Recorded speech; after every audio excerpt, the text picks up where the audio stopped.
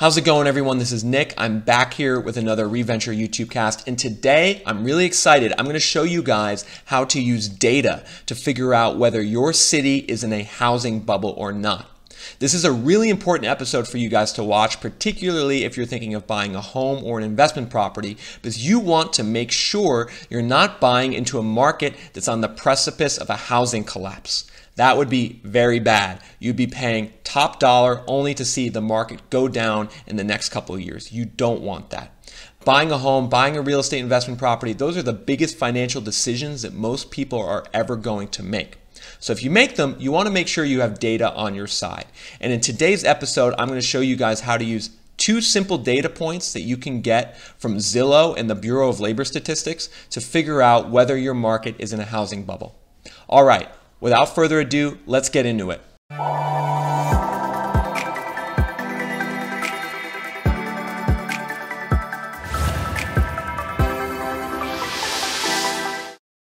So the real driver of home prices in the long run is income levels in the local economy. The more money and income people are making, the more home prices will go up in the long run. And this happens for two reasons. The first is when people make more money, they often have more savings to afford a down payment, and that increases home prices. The second reason is banks will often loan more money to people who have higher incomes, right? Because they feel more secure in getting paid back.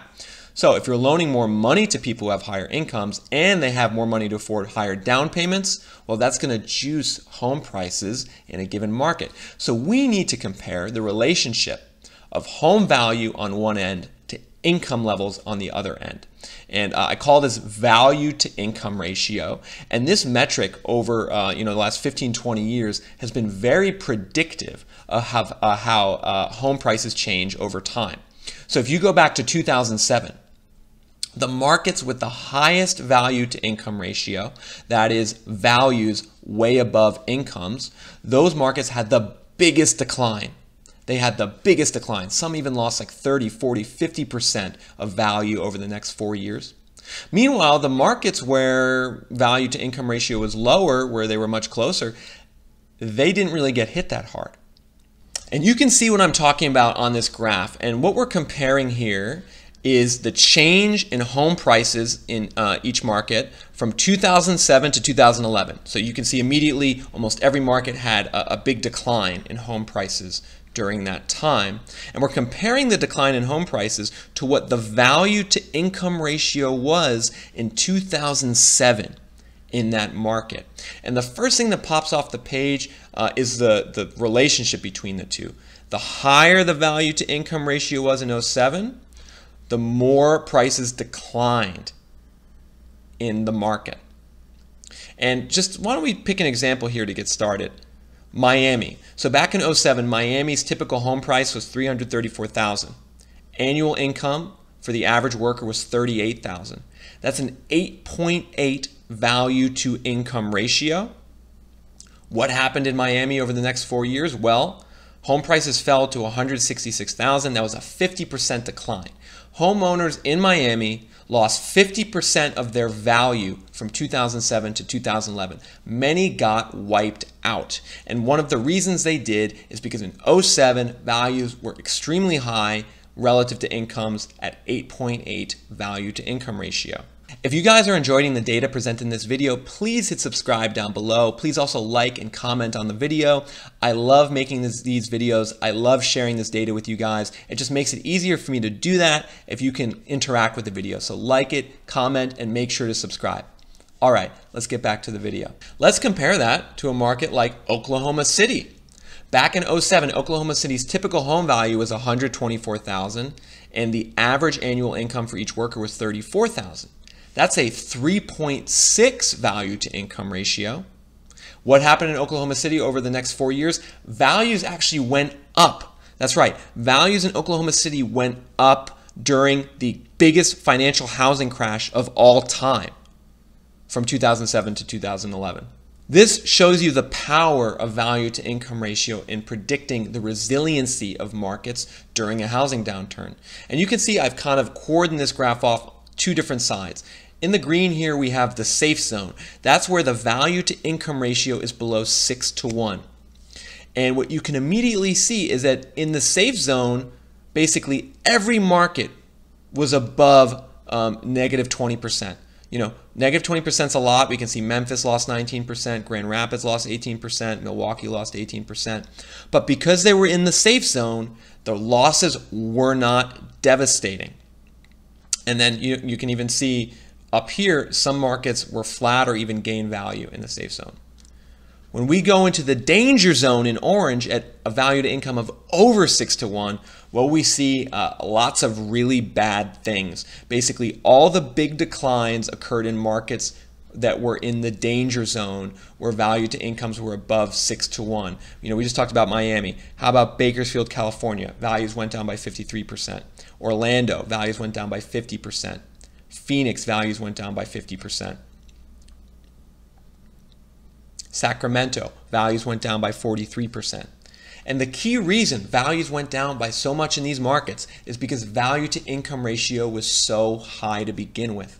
So you have significantly more security in your real estate market when value to income ratios are low. When they're 3 to 1, when they're 4 to 1, when they're 5 to 1, there is much less room for values to decline when things go bad. When value to income ratios are 7 to 1, 8 to 1, 9 to 1, you're setting yourself up for real pain whenever the housing market corrects. Real estate investors back in 2007 who followed a value to income ratio investment philosophy would have done very well compared to ones that chased the growth, chased the appreciation in markets like Phoenix, Miami, and Orlando. Those are the ones who got hit the hardest and lost everything. So we can use value to income ratio right now in 2021 to see which markets, which cities are in housing bubbles and which ones home buyers and real estate investors need to avoid.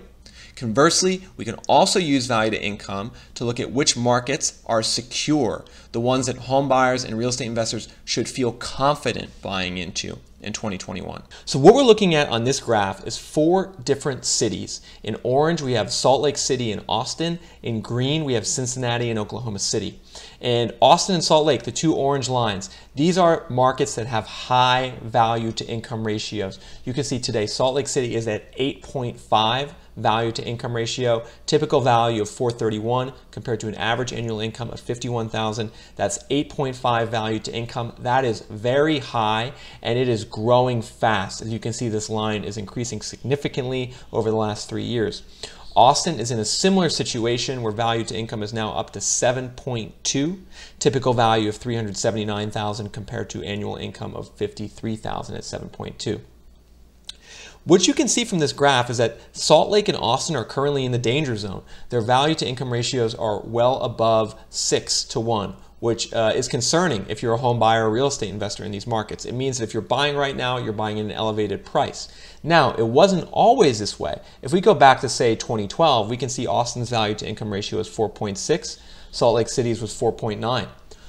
Those cities were great buys back then. And this just goes to show the cyclical nature of real estate. It's not as if one market is always a good market or another market is always a bad market. Things change over time. Dynamics and fundamentals shift. Back in around 2010 to 2014, 2015, Salt Lake and Austin were great markets to buy into. Now they are not. You want to sell out of Salt Lake and Austin. You want to avoid buying in Austin right now.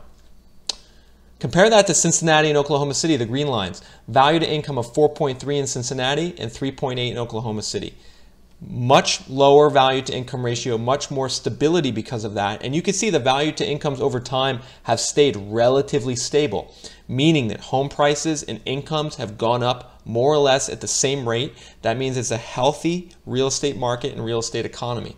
Remember, Oklahoma City was one of those markets that actually saw appreciation between 2007 and 2011, when every other market for the most part was going through the worst housing crisis literally in U.S. history.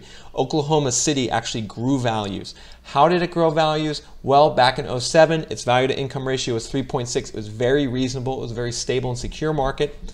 Today, value to income is 3.8. It's still stable. It's still secure. It's still a good market to buy in 2021. Same goes for Cincinnati.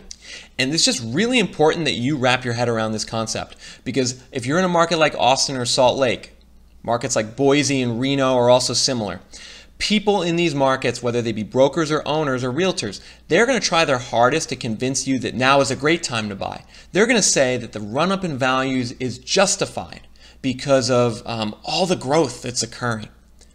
Don't buy the bullshit. Look at the relationship of values to incomes over time. That's going to tell you most of what you need to know about whether now is a good time to buy in the market that you're looking at. So, how do you find this data? Data on values can be found on Zillow. If you go to Zillow's data page, which I'm going to include a link to in the description, you'll find historical real estate values by month across different cities and markets across the US. You can download that data in Excel and analyze it for yourself. Now, in terms of income, you can download that data from the Bureau of Labor Statistics. I'll have a link to that also in the description. And basically what you'll need to do is download data on the average hourly wage as well as weekly hours worked, and then multiply those together to get weekly and annual earnings. Once you have that, divide the value by the annual earnings and income, and there you go. You have value to income ratio, and you can calculate it for any market in the US and increase your investment decision capabilities if you're deciding to buy a home or buy an investment property. I hope you guys enjoyed this video. I love making these videos. It makes it easier for me to produce this content and share this data with you if you can like, comment, and subscribe, interact with the video, leave me your feedback. That gives me more ideas for future videos. It just makes it much easier and much better for me to produce content. So again, please like, comment, and subscribe to the video, and then stay tuned. While value to income ratio is really important, there is an additional data point that you need to look out for that's related to how much permitting and supply is being built in these markets, how many new homes are being built. So stay tuned for a follow-up video in the next week or so that covers that and how you can find data on permitting and supply to see if your market is in a housing bubble. Until next time, this is Nick from ReVenture Consulting signing off.